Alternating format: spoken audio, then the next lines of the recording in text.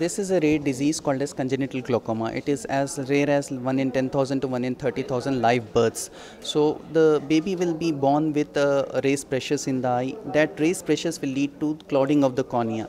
And as the cornea is not clear, the child will not be able to see. There will be watering, there will be light sensitivity, and that makes the eye more painful. So to prevent, there is no treatment other than the surgical treatment for that. And surgical treatment should be done as early as possible. So once we operate, usually it takes around 4 to 6 weeks for the child to see, but this child has responded very beautifully. You can see it's 1 week only, and within a week the cornea have totally cleared and child is seeing pretty well.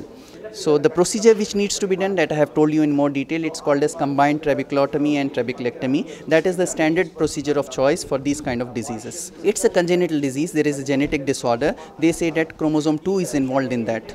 So there's a mutation of the chromosome in most of the cases. The surgery took 1 hour for both the eyes, including the general anesthesia. This is a permanent solution for this kind of problems.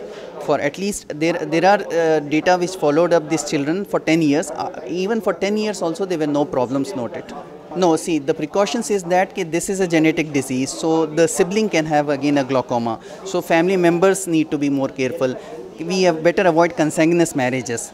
Nothing more than that can be done for that. And if it is there, then it has to be treated early. I told 80% of the children, they see normally. If successful surgery is being done, 80% of the children will see normally even up to 10 years of the life or beyond. No, I have been doing this before also in my career, but since this is a rare case, in past 7 years or 8 years of my glaucoma practice, I might have done 10 to 12 such cases, not more. I feel really good about this baby. See, within 3 to 4 days, the corneas have cleared, the child is beautifully seeing. There cannot be anything more gratifying than seeing a smile on the face of a child.